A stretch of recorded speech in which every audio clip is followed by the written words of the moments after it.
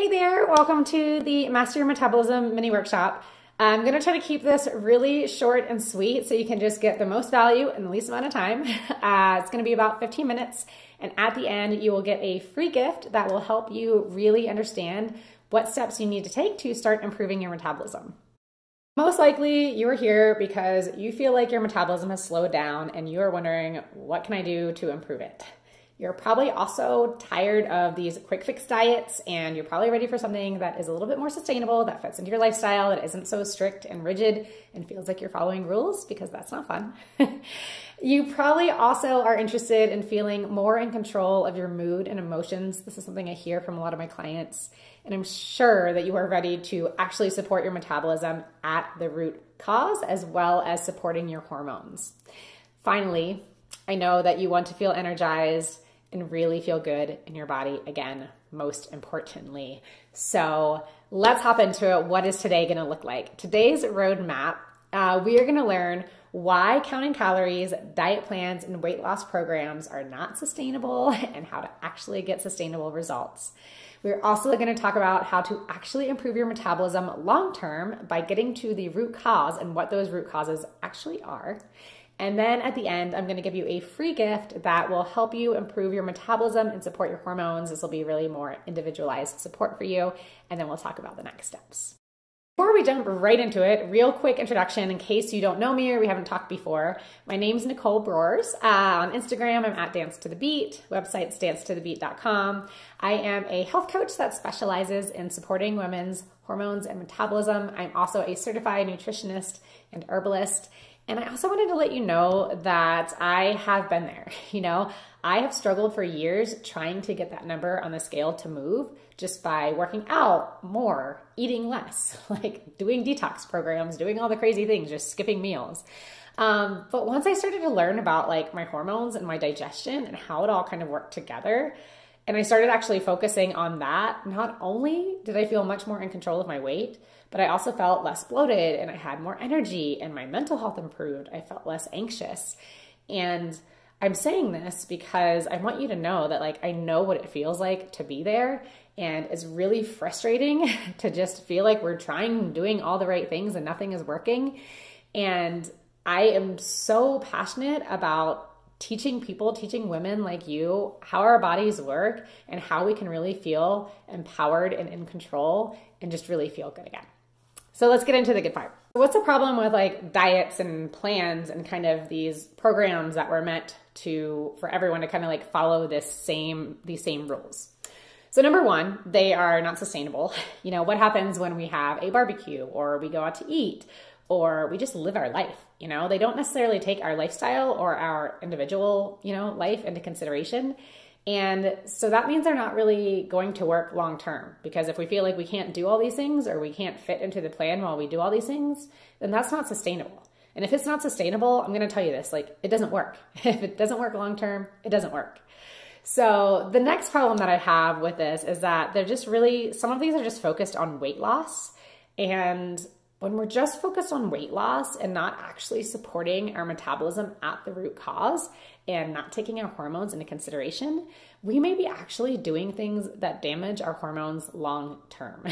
And this might also not just work, but it also might just lead down the line to us just not feeling very good, us not sleeping very good, us not feeling in control of our weight, because our hormones are really, really powerful. So I don't like any plan that doesn't take hormones in consideration and doesn't even pay attention to our gut health or anything like that.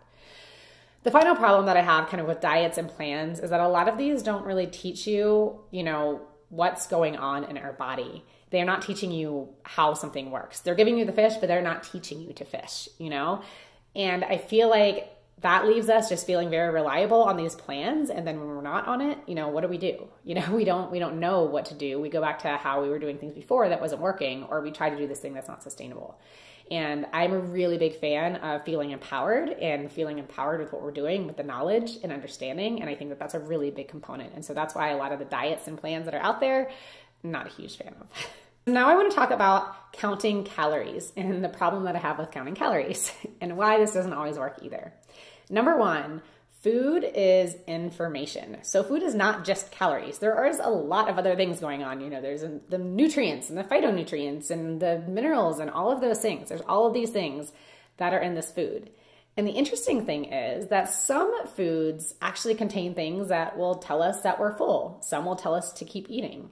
Some contain things that interfere with our hormones, and some actually support our hormones. Some foods are not good for our gut health, and some foods are amazing for our gut health. And all of those things influence how well our metabolism works. And those are things besides calories. The other problem that I have with the calorie counting model is that it doesn't really take into consideration the thing between the calories in and the calories out. So when calories come in and they go out, there's this thing in between called the metabolism. And that is how efficiently we actually burn these calories, how efficiently we actually use our food for fuel. And our metabolism is influenced by all types of things. And when it's working efficiently, we might be able to eat 2,000 calories and not gain weight. And when it's not working efficiently, we might only be eating 1,400 calories and still gaining weight. So rather than just trying to eat less, let's heal that mechanism. Let's not just focus on calories. Let's heal that mechanism between the calories in and the calories out. The other problem that I have with counting calories is that it doesn't take into consideration our hormones or our gut health. So besides just, calories, we really need to eat things that, as I mentioned, are really supporting our hormones, really supporting our gut health, because these things are so closely tied with how well our metabolism works. And the final problem that I have with counting calories is that we're not listening to our bodies. It's not teaching us to listen to our bodies. It's teaching us to eat based on these mathematical equations rather than really listening to our own hunger signals or learning to read, what those signals might mean when we feel a certain way after we eat. And I think that that's really one of the biggest problems, because I think our bodies have this beautiful innate intelligence and we just need to learn to listen to it rather than having to follow a math equation. Now that you know what doesn't really work for us long term, let's talk about how to actually improve your metabolism long term. And what we're going to do is get to the root cause. And when I say root cause, these are the things that affect our metabolism as well as everything else in the body. So I want to take a minute and look at this crazy little thing that I have going on here. I know it looks a little bit overwhelming, so let's break this down. Look at the bottom where it says root causes in pink. These are the 5 root causes that really affect everything else in the body. So you'll see everything above there. We have, things like PMS or PCOS, or even endometriosis. All of these things, those are affected by our sex hormones, right? Well, our sex hormones are also affected by our liver health and the micronutrients and our stress and our gut health and everything else. So we really need to focus on those root causes at the bottom if we want to improve anything at the top. And the great thing about that is as we, improve gut health, we will improve our thyroid hormones. We will improve our anxiety. We may improve our sleep issues. We may improve our skin health. Our energy will improve. So as we focus on these root causes, all of those things at the top will get better. Rather than trying to see all those things at the top as like individual issues that we need to work on, if we just focus on these 5 root causes, these affect all of these other things at the top, as well as, when we think of like weight gain and fat loss and things like that in our metabolism, these 5 things are what we really need to focus on. So now you know the 5 root causes. Basically, those root causes are the 5 steps that we need to take to improve our metabolism. So number 1, we want to balance blood sugar and get the right macronutrients. And what I mean by this is our proteins, our fats, our carbs. These are the nutrients we need in big amounts, and we need these at certain amounts. Yes, we need all of them, not no fat, not no carbs. Like we need all of them in certain amounts at certain times. So understanding what we need to do and getting the right ones to keep our blood sugar balanced is really, really important. As you saw, it affects everything else in the body. Number 2, we want to create a healthy gut. This is so important because our gut bacteria actually have a direct effect on our weight. They're doing some really cool studies now, kind of looking at different gut bacteria in people that are either gaining or losing weight. Our gut is also so imperative for us to actually absorb the nutrients. So it's not just about what we're eating, but also how well we're absorbing it. If our gut isn't working optimally, we might not be absorbing all those nutrients that we're eating. So gut health is really important for that. And our gut also converts some of our thyroid hormones. And this is really important to know because our thyroid is kind of the basis of how our metabolism is working and how well it's functioning. And it's kind of affected by everything, and everything affects it. So some of our thyroid hormones are converted in the gut. So if we want to improve our metabolism, got to look at gut health. The third step that we want to do is we want to manage or minimize stress, because our bodies will always put all of our energy and all of our resources towards our stress hormones first, because our stress hormones are what are going to keep us safe and from dying if there is a lion chasing us. And I know there's not lions chasing us these days, but there are lions in our heads. There's work deadlines, there's kids, there's all of the other things that weigh on us and that cause stress. And when these stress hormones kind of get out of control, because they are a survival mechanism, they will drain a lot of our resources, a lot of our nutrients. In addition, they kind of interfere with everything. So stress interferes with thyroid hormone conversion, and it interferes with, like our estrogen and progesterone ratios. And so it's really, really important to get stress under control. I can't stress this enough, pun intended. The fourth step that we need to take is to support the liver and minimize toxins. As I've mentioned the thyroid a couple times, most of our thyroid hormones are actually converted in the liver. So having a really healthy liver is really important. And our liver is actually our biggest internal organ, which means it has a lot of jobs. So it helps support healthy bowel movements. It helps filter out excess estrogen throughout our cycles. It affects our skin and our energy and our sleep. So making sure that we're kind of minimizing the load on this and doing the things that we can to improve liver health is a really important step to improving our metabolism as well.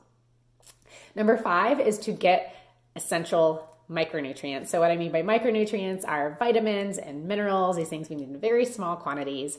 And, certain vitamins and certain minerals are needed for sleep or mental health or energy or skin or hair, brain function, hormone creation, all of these things. These vitamins and minerals act as little catalysts in their bodies for all of these things to happen. So it's important that we are getting these from our foods mostly, supplements if needed, but getting these micronutrients that are essential, for instance, selenium is essential for thyroid hormone conversion. So we need to make sure that we're getting these nutrients that are needed for our, hormones and our metabolism to function correctly. So those are the 5 steps to creating a healthy metabolism. So now you've got these 5 steps and you might be wondering okay, that's a lot. Where do I start? So I talked in the beginning about a free gift, and I have actually already sent this free gift to you. It is in your email. It is a metabolic checklist. And what this checklist does is it allows you to kind of go through and figure out what is going on for you individually. And then it will give you indicators of kind of where there might be a hormone imbalance, or where, if you have a lot of things checked in a certain section, where you need to focus your efforts and what you need to do for that. So you'll know the areas that are going to be most important for you to start getting results and start improving your metabolism. So this video is done in just a few seconds. Go ahead and check your email, grab that checklist, go through that. And then once you kind of get more insight as to what's going on for you, if you want to talk about that in a little bit more detail, then I wanted to let you know that I do have some time booked off over the next few weeks for a free metabolic breakthrough session. And these are 45-minute sessions where me and you will talk one-on-one. We'll start making connections. I will start giving you some insight as to kind of what's going on in your body, as well as the first actionable step that you can take to get results. And then we'll also lay out a path and a plan for you moving forward. And as we talk, if it feels aligned and you feel like you need more support, then we will definitely, talk about how I can support you through my coaching or any kind of program. If not, then no worries. You will still get a lot of great insight as to what's going on for you and the best path for you moving forward. So if you want to be ambitious and go ahead and book that session now, I would love to talk to you. There's a link for that below. You will also get a link to book this in the email that I sent with the metabolic checklist. And I would really love, just to see who's on the other side of the screen and really connect with you more and kind of get more insight as to what's going on for you. I also hope that throughout this video and throughout this little mini training that you really understand why these kind of old ideas about, weight loss and our metabolism and what we need to be doing are kind of outdated and don't really work for us long term. And that the path to really get true sustainable results is to really focus on, healing the hormones and healing the metabolism at the root cause and focusing on those 5 steps, because honestly, that is really what's going to help us truly feel good in our bodies again. And I think that's what we all want, right?